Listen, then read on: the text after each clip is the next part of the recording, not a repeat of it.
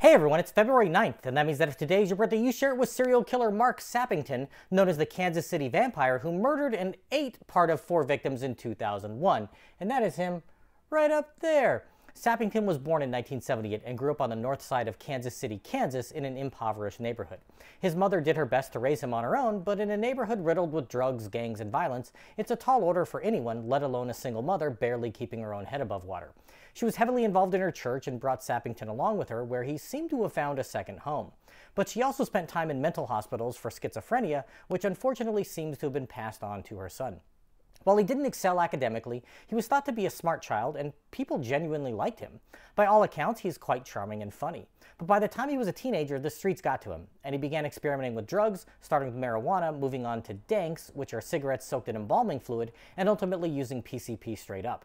The police brought him home on quite a few occasions when he was on a binge, but he never engaged in crimes against people, just minor infractions that didn't make sense to prosecute.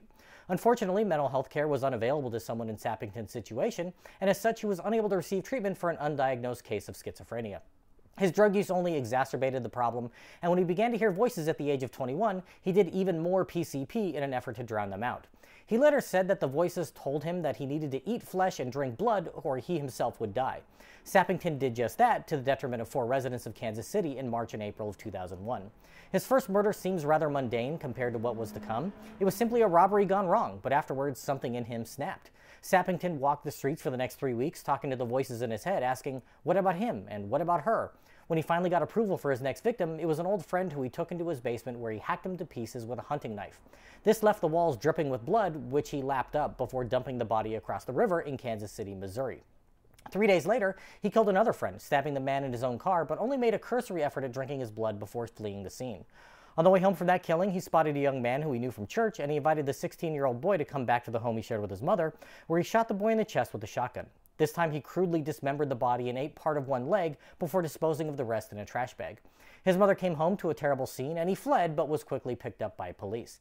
He confessed to the authorities and even jokingly asked one of the detectives if he could eat the man's leg. Sappington was convicted of murder in 2004, receiving 4 consecutive life sentences, which he is serving in El Dorado, Kansas. If this is your birthday, I hope you have a great day. Leave me a comment so I can wish you a happy birthday. If you know someone whose birthday it is today, send them this video so they can find out all about their birthday twin. And to Marc Sappington, I say, happy birthday, you bastard.